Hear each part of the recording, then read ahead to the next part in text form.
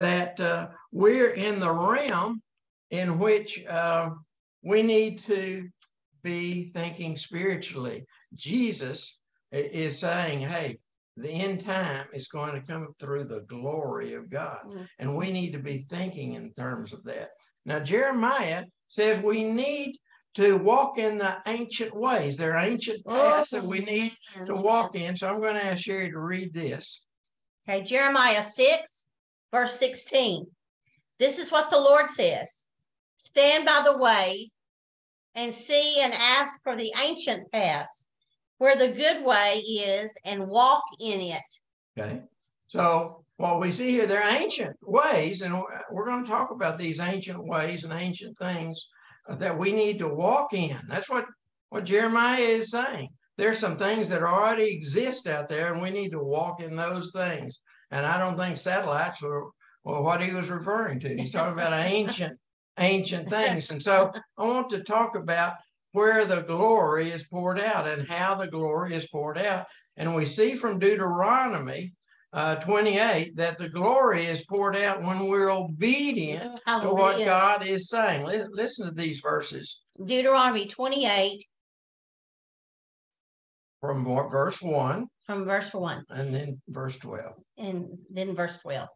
Now it shall be, if you diligently obey the Lord your God, being careful to do all of his commandments, which I am commanding you today, that the Lord your God will put you on high above all the nations of the earth, and all of these blessings will come upon you and reach you if you obey the Lord your God. So it's about obedience. The glory is going to be poured out when we're obedient to what the Lord is telling us. And then verse 12, the Lord will open for you his good storehouse, the heavens. Oh, we're talking about open heavens.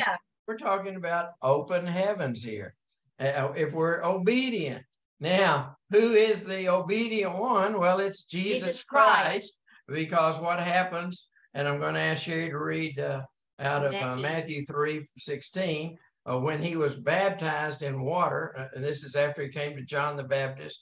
John the Baptist baptized him in water, and then what happened?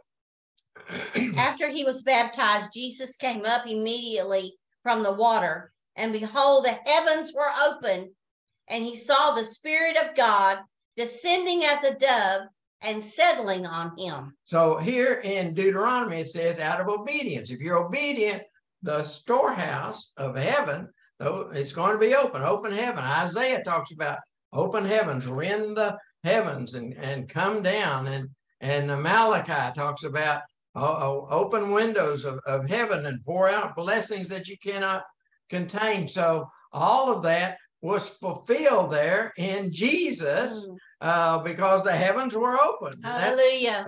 That's exciting. Now, not only that, but in John chapter 1, verse 51, Jesus said something else about these open heavens. And he said to him, truly, truly, I say to you, you will see heaven open and the angels of God ascending and descending on the Son of Man. Okay, so what happens on the with an open heaven? Well, the angels are coming down and they're going back up and they're bringing down blessings and they're taking up requests. And so you just see the blessings being poured out in these open heavens. Okay, now I'm going to get some practical applications of this message and what you can take home with you from it. Hallelujah. And there's really two things. And one is that you can have an open heaven over your home. See, the Lord said years ago that Sherry and I have an open heaven over our house. Well, we developed it. We established it, and not even knowing, but by the Holy Spirit, we found out. And I'm saying that with this message, that an application of it is you can have an open heaven. There's a lot of people that have a lot of chaos in their house, but you can have an open heaven over your house, and we're going to talk about that later, and you'll see it from the scriptures. But one of the things is about obedience. Another application is that Sherry and I have gone and we have sought open heavens, and we've traveled around the world, and we've looked for open heavens. We've found them. God has shown us things, sent us places to open heavens, and we'll talk about that. And so we have had some impartations into our life, a lot of different ways, but including under these open heavens. And so we're going to do some imparting. This is the second practical application of this message. We're going to do some imparting into your lives tonight, because you can have whatever we've received, we freely give to you if you believe. And so we're laying some foundation here. And what I want you to see, there are special places on the earth, just like Jeremiah. Find these ancient paths and walk in them, because that's good.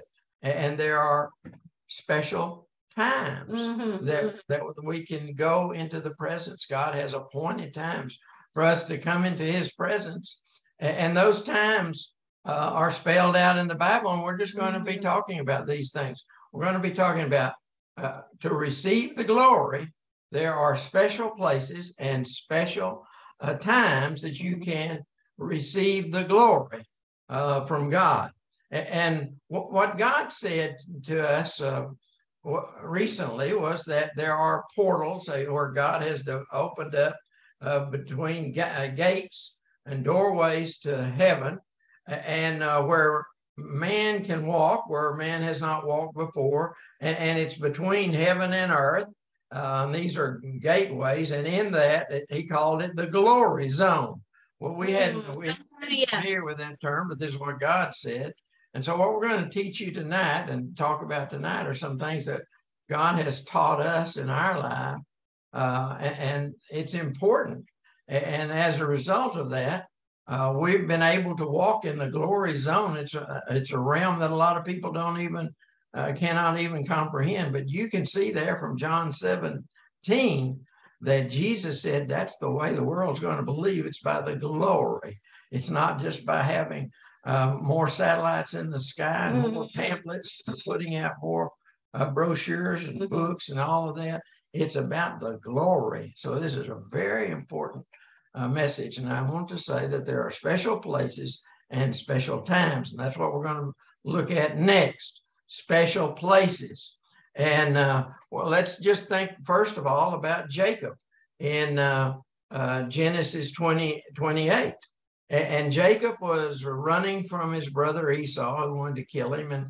And he got to a place where he was tired one night, and he laid his head on a rock, and he had a dream. And so let's see what he saw in the dream. Sherry, would you read this? Okay, Genesis 28.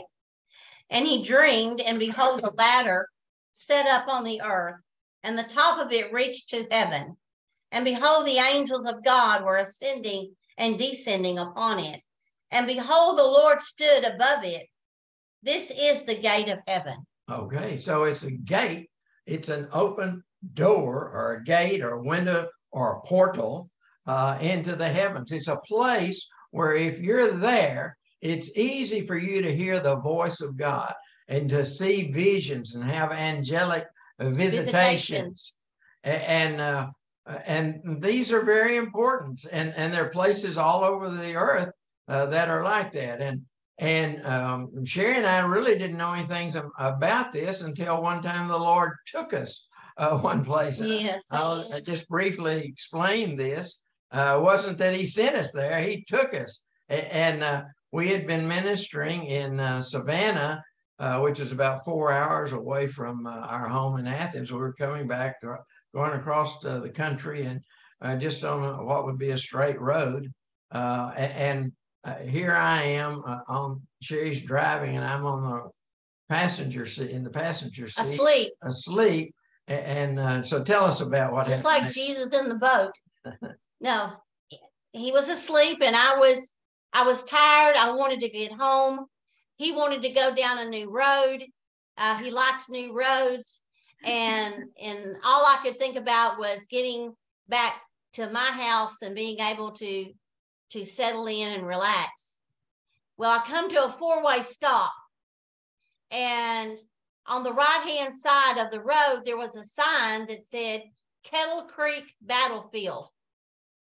And And so I ignored that because Brother Fred loves battlefields. And so I just ignored that sign, and he was sound asleep. So I was just going to just quickly get through that four-way stop and head on home. And when I started to move from that stop sign, the car itself, not me, turned to the right. And Brother Fred woke up and he said, "Where are we going?" And then I had to tell him about the battlefield. Okay, so and that's where we went. So we went to the battlefield, which is way out in the woods. And what the Lord showed us in that, it was a portal. And his glory had been poured out. His energy had been poured out. And he said, as long as people didn't reject it, then it was still there. And that's what we experienced it. And our cell phones went back an hour. And so what I want to explain today are just things that the Lord has shown us about the glory. This is the Great Awakening. This is what's going to happen in the Great Awakening for the world to believe. Amen. Their glory has to be poured out, and you are a carrier of that glory. And that makes you a revival agent when you carry that glory. What is the glory? What's the presence of the Holy Spirit and fire? And don't think it's cold water. I mean, it's fire. And so here we were at this place, and he said it was a portal. We didn't know anything about portals, but we experienced the glory. He said the glory's here. It's been poured out. The energy's here, and it remains here until it's rejected. And because it was out in the woods, no one had rejected it. No one had gone down there and rejected it. But the people who had been at that place recognized it was a very powerful place. And so they created a cemetery there. And all of those people wanted to be buried in that place. And so even though they were even though they may have lived on another 10, 20, 30, 40 years, they wanted to be buried at that place. And so we saw those graves. We looked at the grave stones and all. And these were, some of them were 40 years after that time after the battle had happened. And so what I want you to see from here, how do we know where the portals are? They are places where God's glory is poured out, where there's an open door between earth and heaven. And you'll recognize it because of the energy and the glory that's there. Now, even the Native Americans recognize these places, and they built things. They considered it to be places of worship. And God said to us that they recognized the greater one above them. There's no other God than our God. And so they recognized him. They may not have called him by our name. They may not have had those kinds of relationships, but they knew something was important there, and they established a place of worship there. Now, the enemy also knows where some of these places are, and he's tried to cap them off and seal them up. And seal them up. And so the Lord has sent us to places to reopen where the portals are, where his energy has been poured out, where you can go in that area, and it's easy for you to hear heaven, the voice of heaven, and it's easy for your prayers to be heard. And so you want to go into those areas and receive it. But even if you haven't gone to any of those places, Sherry and I are going to impart to you before this message is over with, because whatever we've received, we freely give. So there are special places and special times. The first type of special place I've talked about are these places where there are open heavens or open windows of heaven, or I call them portals. And the next place is what is called digging the wells and redigging the wells. See, where people have gone and they've been fervent in serving the Lord in prayer, and they symbolizing digging wells. But the well, of course, it goes down deep to where the water is, and the water is a type of the Holy Spirit. So you do this in the spiritual realm. But we'll start with Isaac, who redug the wells that his father dug. See, Abraham had dug several wells and found water at all those places. And so Isaac came along and started redigging those wells. So these are another type of special places that you can go and receive the energy and glory of God. And I want Sherry to read here from Genesis 26, if you would, please.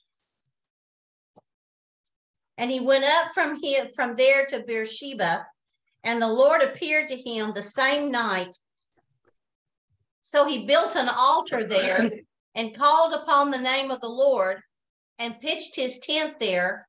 And there Isaac's servants dug a well. Okay, so this is talking about redigging wells. And he went to Beersheba, which means a well of seven or well of oaths.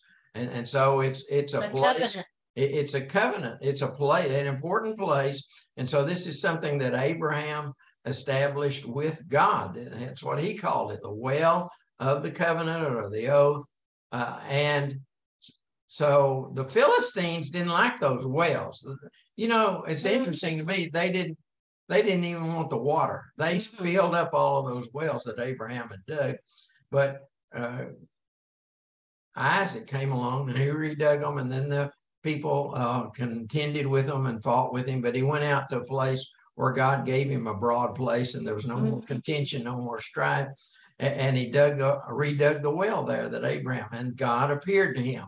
Okay, so that's just a symbol of what goes on today, where people have gone someplace and they have fervently prayed, and the Spirit of God is poured out. And like that's the water is the symbol of the Holy Spirit. And so that's like somebody has dug a well, and then over time, maybe that well has been filled up with dirt. And so you can go back to those places. And a good example of that is Azusa Street. Yeah. Azusa Street is where the Pentecostal outpouring occurred in the early 1900s. And of course, that building's not there anymore, but William Seymour was the man that led that. And there's a great revival. And as a matter of fact, it was a Pentecostal revival that spread across the world from that one little spot, just a mission house. And that building's gone, but the place is still there. Yeah, right. And God wanted Sherry and I to go there. We went there. And he said he would impart some things to us. We stood there in the very spot where that mission had stood, and God imparted things into our lives. And so he imparted. He said, you will carry revival wherever you go. From that place. That moment on. So we received some things. See, remember Jeremiah said, go to these ancient places, go to these places where God's glory has been poured out. And you can still receive it. There's still residuals there. And unless there's rejection to it, God said it's still there. We've seen it very active and been very active in our lives. We've sought these places out. And you might think this message is different. This message is not just about teaching, but it's talking about the glory and how you can participate in the glory, how you can actually walk under a open heaven. See, Jesus opened up the heavens, but through his obedience, what no one else could do, he was obedient to what God had said, and he opened up heaven, and now the heavens are open over him, and Jesus is in you. So you have an open heaven in you, and we're going to talk about how do you open these heavens up, and you need an open heaven over your house. And I had a prophetic word personally for me to go to a waterfall, and so I have and sit there by the waterfall, and the Lord would speak to me. And so I've gone there, and I've done that repeatedly, and I've communed with the Lord there in that place. And so I've created on your rock a place where there's an open heaven over a rock by a waterfall. And I go there and sit, and the Lord talks to me every time. And I have questions. And when I have those questions, I can go and sit on my rock and under that open heaven. Because I've had a prophetic word that helped me, and I acted on it. It was a prophetic call to action, and I did what the prophetic call of action said to do. So I did that, and now there's an open heaven over that place, and it's very easy for me to communicate and commune with the Lord at that spot, and I make it a priority, and I try to walk at least 5 or 6 days out of the week and go there and sit on that rock and commune with the Lord. There may be sometimes when I'm traveling and not able to do it, but if I can, I go there and I sit on that rock and I commune with it. It's an open heaven. And that's just the way that we've made an open heaven over our home, where there have been people that have been saved, healed, delivered. And it's very easy to get Amy people. Elizabeth's miracle. It's been very easy to get people healed and delivered here in our home because there's an open heaven there, and there's nothing. The devil hasn't been able to stop it up. We continue to walk in that. It's just out of obedience to the Lord, and we carry Christ within us, Jesus Christ within us, and there is an open heaven over him, so you can establish your own open heaven in your home, but it's going to be by prayer and by believing and understanding. See, if you don't understand these concepts, you won't have it. And if you don't act on it, if you don't speak it out, you won't have it. But we're telling you tonight that you can have it, an open heaven over your home, where people can be born again, where they can be healed and delivered, and miracles occur in your home because of your obedience to open up heaven. And we've given you some examples of that. Now, Sherry may have something to say. Well, I just wanted you to tell me about Mount Carmel. Well, Elijah. Okay. The Lord was showing us some things this week. Okay, so remember when, and we've talked about this before, and you remember the verses about Elijah. He had a contest or showdown with the false prophets, and all hundreds of them. He took them up on there on the mountain, brought up the people. So he was a revival agent. Elijah was a revival agent, and he went someplace that was important. He went someplace where there was already an altar where people had been worshiping God. Now, I couldn't tell you who those people were, and it doesn't matter who they were. There was already a portal opened up over Mount Carmel. He didn't open up the first one. Now, the devil may have closed it up and it may have been stopped, but there was already a portal there, and that in this showdown with those false prophets, and the people were all there, and he was going to turn the hearts of the people to whatever God rained down fire, brought down fire. And so Elijah reestablished that altar. So he opened up the portal, he prayed, and the fire came down, and the hearts of the people turned to God. Turn back to God. That's how important it is. That's revival. To establish these ancient portals and to go to these ancient places and pass. That's what Jeremiah talks about. And that's what Elijah did.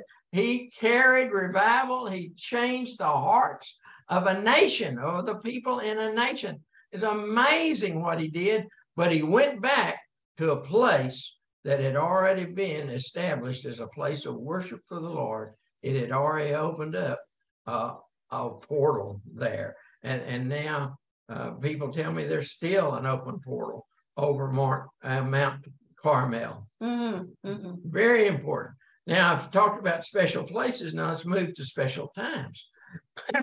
Now, there are special times, and God has appointed special times that you are to come into his presence. And these are perpetual. That means they just last.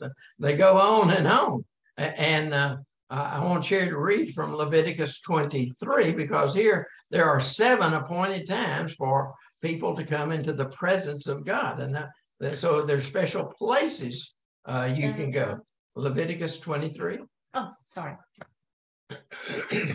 The Lord spoke again to Moses, saying, "Speak to the sons of Israel and say to them, the Lord's appointed times, which you shall proclaim as holy convocations, these are my appointed times." Oh, don't you want to go up to his appointed times? There are appointed places, there are appointed times. And of course, there were 7 feasts he's talking about there, and the Bible has other feasts. The next feast coming up on the Jewish calendar is March the 7th, and that's March 6th and 7th. And Purim. Okay, so Feast of Purim. And so it's a time to purify.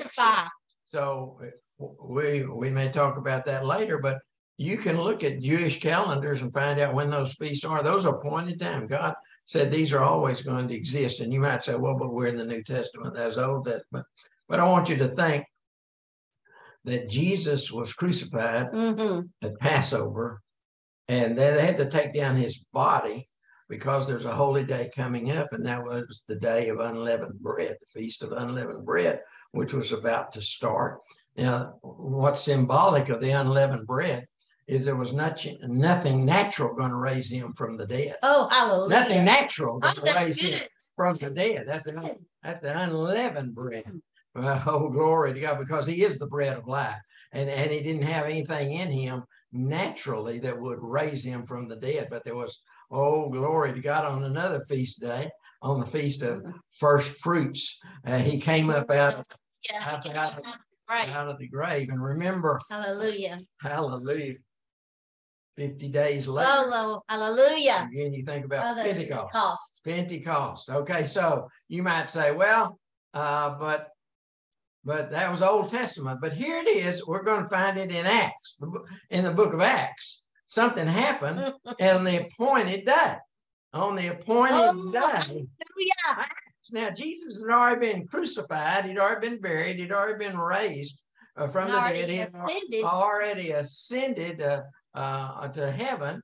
And this is his disciples, like you and me, and they are observing a feast day, an appointed time. And I'm going to ask you to read out of Acts. When the day of Pentecost had come, they were all together in one place, and suddenly a noise like a violent rushing wind came from heaven, and it filled the whole house where they were sitting. Woo! Woo! Hallelujah! And tongues that looked like fire appeared to them and upon them, distributing themselves and resting on each one of them. And they were all filled with the Holy Spirit and began to speak with different tongues as the Spirit was giving them the ability to speak out. Hallelujah. This is New Testament. This is book of Acts. Hallelujah. Book of Acts, New Testament. And the disciples of Jesus Christ, after he's ascended on high, and they are observing an appointed time to be with the Lord. And they were there in unity. They were in agreement. And the fire fell. Hallelujah.